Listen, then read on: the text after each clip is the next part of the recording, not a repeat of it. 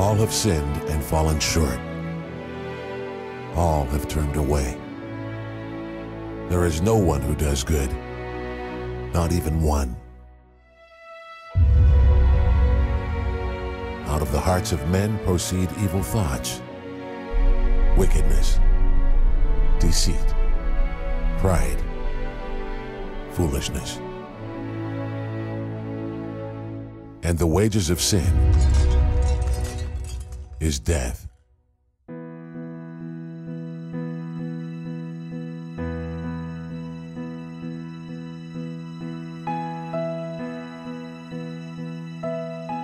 But God so loved the world that he gave his only begotten Son, that whoever believes in him should not perish, but have everlasting life.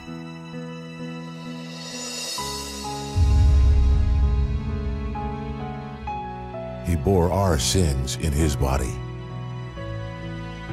He took up our infirmities and carried our sorrows.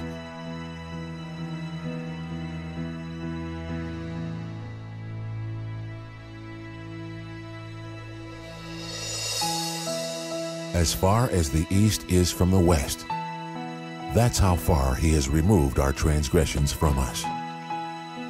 He will be merciful to our unrighteousness. He will remember our sins no more. When we were dead in our sins, God made us alive with Christ. He forgave us all our sins.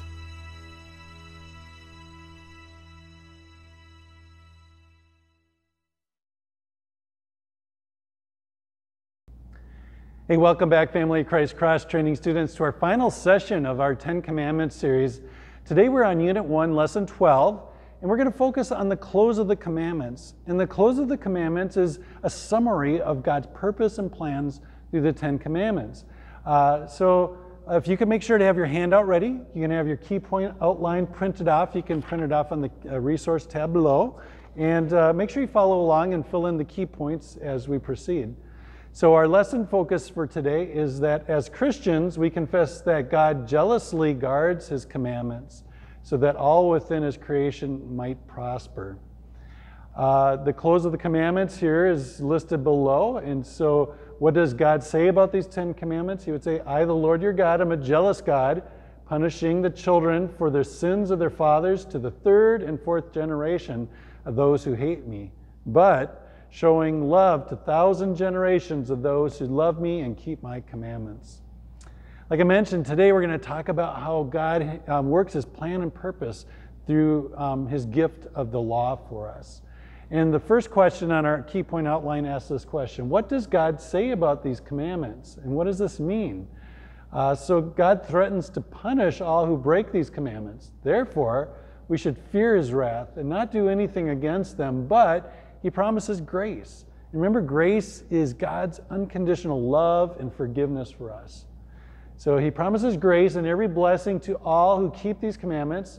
Therefore, we should also love and trust in him and gladly do what he commands. Question number 2 asks this question: why does God describe himself as a jealous God? And you might have thought, that seems kind of odd. Why would we describe God as being jealous? Look what Exodus chapter 19 says. It says, now therefore, if you will indeed obey my voice and keep my covenant, you shall be my treasured passion. Keep a note on that word passion. Among all people, for all the earth is mine, and you shall be to me a kingdom of priests and a holy nation. These are the words that you shall speak to the people of Israel. This passage just reminds us of the great love and passion and desire to be in relationship with his people. And so when we talk about God being a jealous God, we mean this, that God refuses to share us with other gods. Now, if you go way back to commandment number 1, remember that commandment is that we shall have no other gods. And again, you see here it's in small letter, small g, not capital G.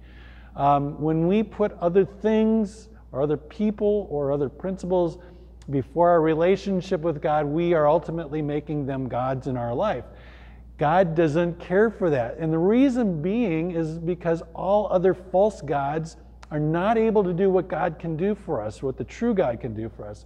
God can give us love, forgiveness. He provides for us. And when we trust in him, he gives us eternal life.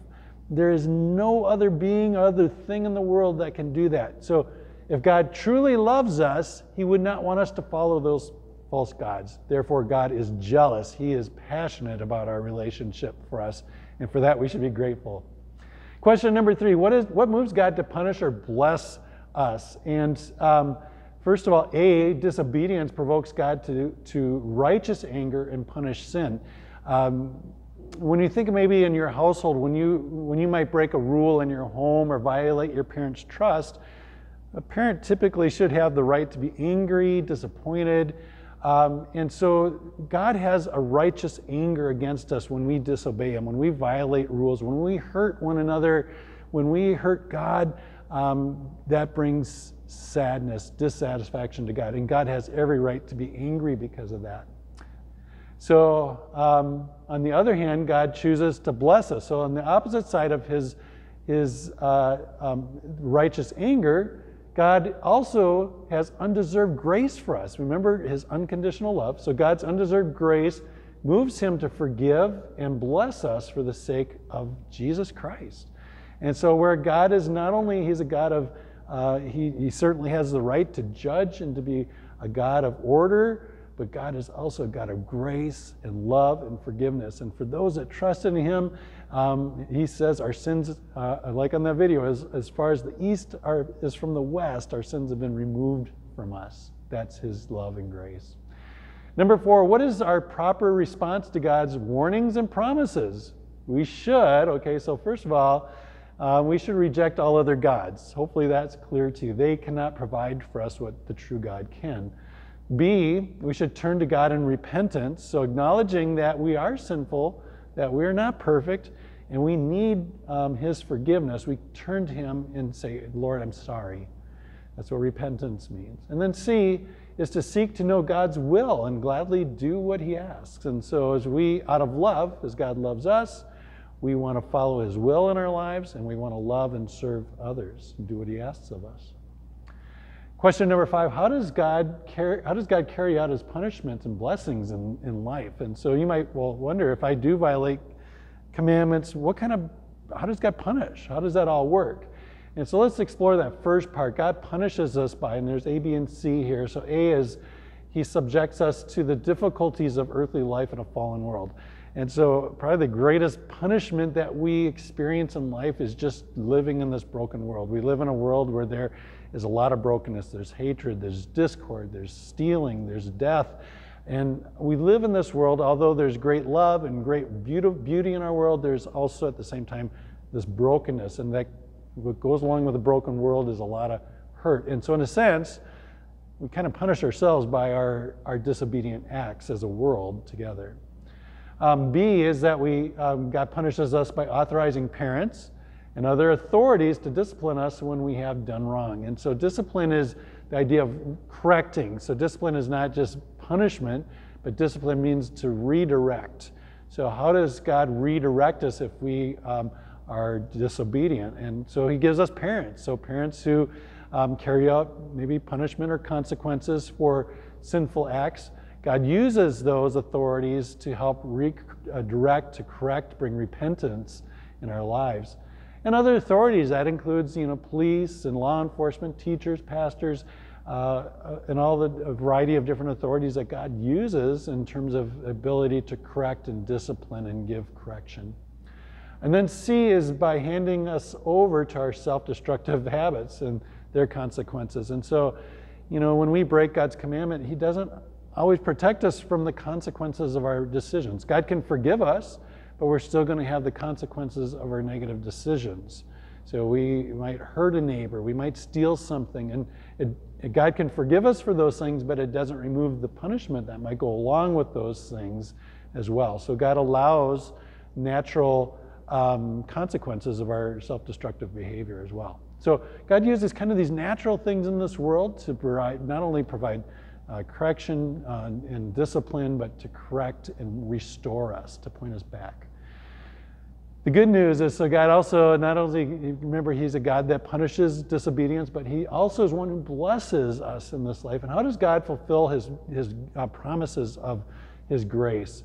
He provides us the blessing through the earth that we live in, good weather, plentiful harvest, and so we, as we live in this world, we are able to, be successful in a variety of different ways in our talents and our gifts, and not only, but also by the resources of this world. God blesses us also by giving us parents and authorities to support our life. I'm glad that I had a mom and dad and a family to raise me when I was just an infant.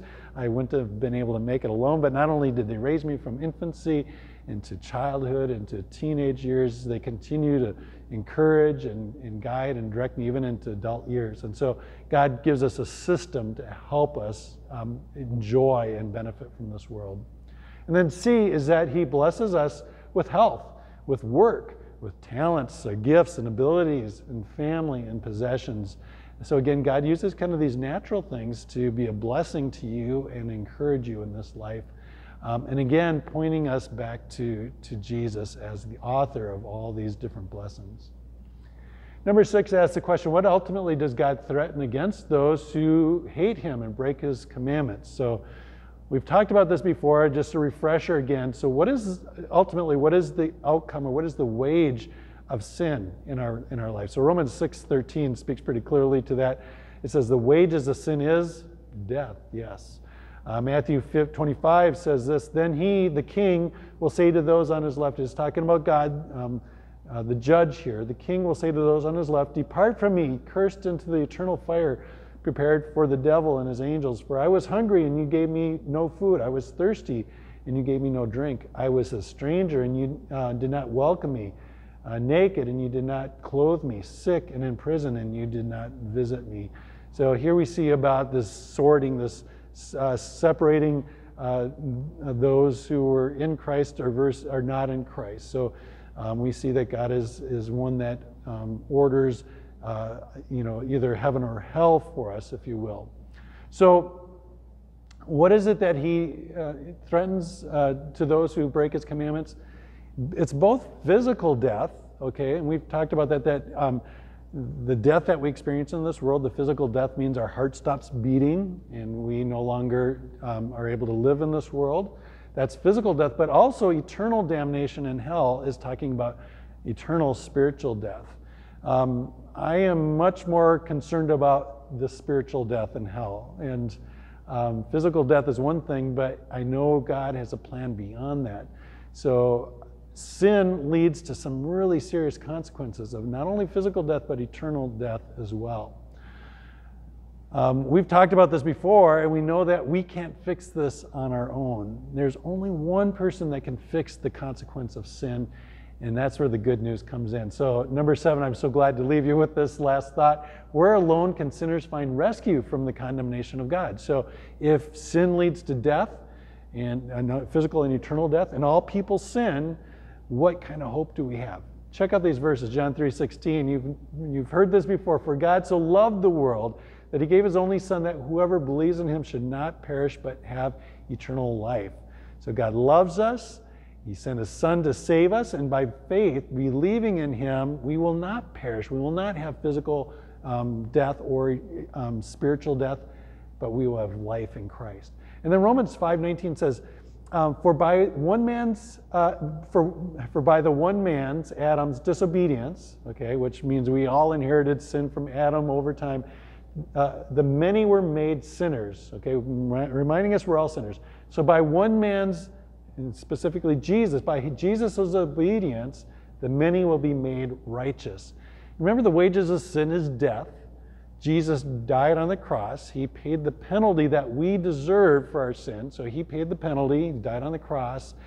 By his sacrifice, we have been made righteous. We have our sins have been removed from us. So when God looks at us on Judgment Day, he doesn't look at our sin or our brokenness.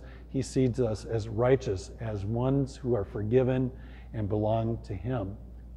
Good news. So I'm going to give you a great definition of the gospel. This is what it's all about. So sin leads to death, but God had a better plan, and this is the gospel message. Because of God's merciful kindness, he sent his only begotten son, Jesus, to rescue us from our sin and the condemnation we deserved. As our substitute, Jesus kept God's holy law perfectly, suffered, died and rose again for us. Therefore, in our crucified and risen Lord Jesus, we are freed from the guilt, the punishment, and the power of sin, and we are saved eternally. It's that simple. We try to make it so complicated. We think that God will love us if we do certain things right, and God certainly rejoices when we do good things. But the things that are most important, our salvation, our eternal life, overcoming death and sin, is only accomplished through the power of Jesus Christ, simply believing and trusting in Him. And my friends, that is good news. And God loves us enough that He did that for us. So I encourage you throughout your life. The Ten Commandments are a great way to remind you of how sin separates and causes damage not only in our lives, but causes damage in our relationships with other people and with God. But God is a God of restoration. God desires to keep you in His fold, and He does that by trusting and believing in Him. And God will save and rescue you from your sin. That is the purpose of the Ten Commandments. It's good, isn't it? All right, so for our Know What, So What, Know What, I've got a kind of a modern day prodigal son story. And if you remember that story in the New Testament, the book of Luke, a story about a father and a son, about a son who goes away from his father, and how the father rejoices when the son returns and he welcomes him back. And that's a story, it's a parable about God's relationship with us, that God loves us and desires to maintain that relationship with us, even in this broken, sinful world. Check out this video, and we'll see you back in a bit. I just got really frustrated with school. I felt so much pressure with my dad wanting me to do well in school, and I've never been natural at school. I've never made great grades. So my dad was at a meeting at my school with my teachers and found out that I've been lying about all my schoolwork, saying that I've been getting it all done. And there was a project that I just didn't do, and he found out about that because I told him I did do it. And while they were gone, I just was at that point where I just had to, I realized that I just had to go because I was afraid of him coming home and yelling at me. I was afraid of what was going to happen. Well, Judy and I got home about 7:30, I guess, and my car was gone, which was odd because Mike didn't have a driver's license. He had a learner's permit. So I called a friend of his and I got him on the phone, and he told me that Mike had actually talked about running away. So I was at this period of my life where I was really questioning God's existence just because of all the stresses that I felt like He was putting me through. So as I was going out there, the whole time I was just praying that God would reveal Himself to me, whether that be in a car accident or whether I got pulled over. And it was really scary and depressing, and we wanted to just be able to say to Mike, it's okay, just come home. We called the principal of his high school, and he talked to some of Mike's friends. They thought that he was going to New York City. So it was a pretty devastating day for the family. We had friends coming over to pray with us, and David Thompson actually talked to me, and he asked if I wanted to go to New York. I was like, well, I know I got to do something. So I got to New York the next morning. I got out of my car and I was walking around, and I found myself in Times Square, and it was about 10 o'clock, and I walked around the whole day, and that whole day I was still just praying that God would show Himself to me. I brought my Bible, I was reading that. So we drove into New York, and it's like midnight, 11:45, and so we split up on two different sides of the street. And as we're walking and getting closer and closer to Times Square, there's more and more people, and there's crowds, so I'm stopping on my side and looking, through the faces of the crowd, and I think David's doing that on his side, and I just felt like there is really no hope that we're going to find him.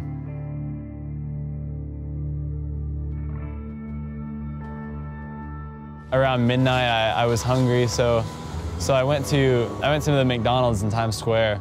I got some food and I sat down, and while I was eating it, I stayed there for quite a while because I was trying to figure out where I was going to go. And as I was eating, I see David Thompson walk in through the doors of the McDonald's, and he just looks at me and just, he breaks down, and he comes over and hugs me, and he's saying, "Oh, Mike." And right about then, my phone rang, and it was David. And I answered, and he said, "I'm with him." We're sitting in McDonald's across the street. That whole day, I had been thinking about the story of the prodigal son. And so I took his Bible from him there in the McDonald's, and I turned to Luke 15, and I told him, "Mike, this is what I've been thinking about all day." And I was just trying to tell Mike that all that mattered was that we were together again. So thinking back to that moment where my dad walked through that door, and I saw how much he cared about me, and that he forgave me, that gives me a great picture of how much God cares about me and how much he forgives. And I know that whatever I do, that he still has forgiveness for me, and that I can just rest in that.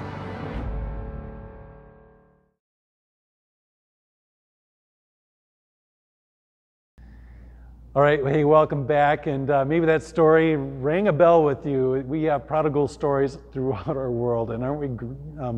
Isn't it wonderful that we have an amazing, perfect Father that forgives us and welcomes us back? Some quotes of the day. This one is from Ezra Taft Benson. He says, "God loves us. The devil hates us. God wants us to have fullness of joy as He has. The devil wants us to be miserable as He is. God gives us commandments to bless us.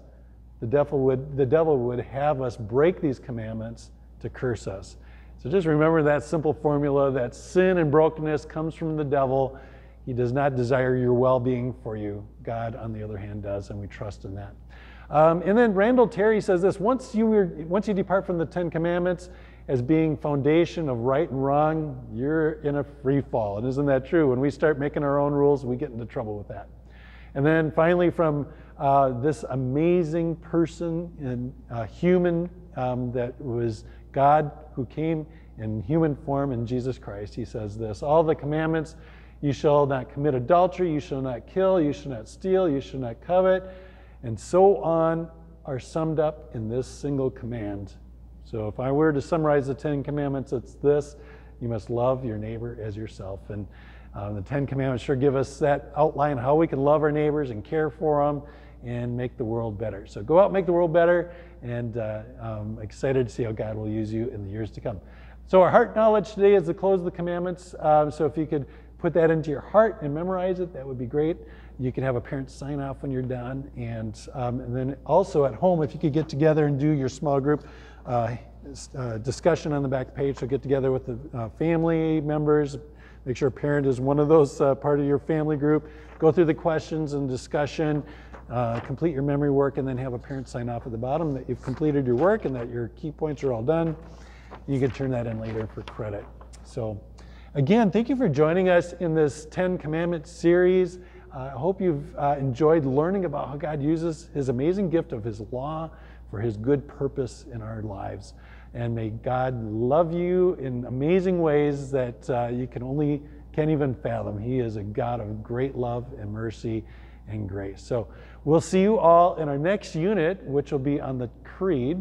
We'll look at who God is, the Triune God, Father, Son, Holy Spirit. So we'll start into that next week. God bless. I'll see you later.